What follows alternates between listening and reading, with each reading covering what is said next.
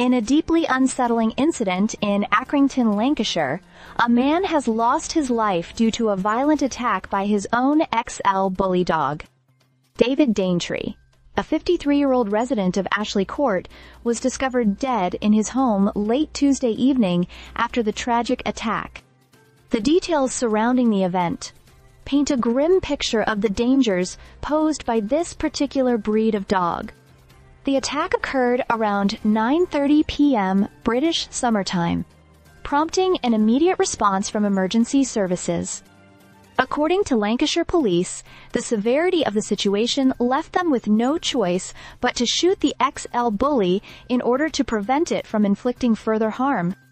The dog was deemed to continue posing a significant threat, making intervention necessary for public safety.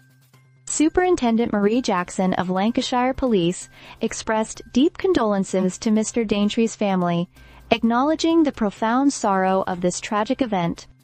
She confirmed that a thorough investigation is underway to understand the circumstances leading up to the attack. Our thoughts are with Mr. Daintree's loved ones during this incredibly difficult time, Jackson said. We are urging anyone who might have information to come forward and assist with our ongoing inquiry. This incident underscores ongoing concerns about the XL bully breed, which has been involved in several high-profile attacks recently. The UK government has responded to these concerns by implementing strict regulations on XL bullies. As of February, it became illegal to own an XL bully without an exemption certificate, which requires owners to comply with stringent conditions such as neutering the dog, microchipping, and keeping it muzzled and on a lead in public. The tragic death of David Daintree highlights the urgent need for awareness and caution when dealing with breeds known for their potential to cause harm. The police's decisive action to neutralize the threat underscores the severity of the situation and the challenges faced by authorities in managing dangerous dog breeds.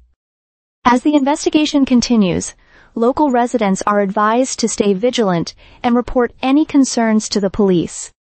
The community is also being encouraged to speak with additional officers who will be patrolling the area, ensuring safety and addressing any related issues.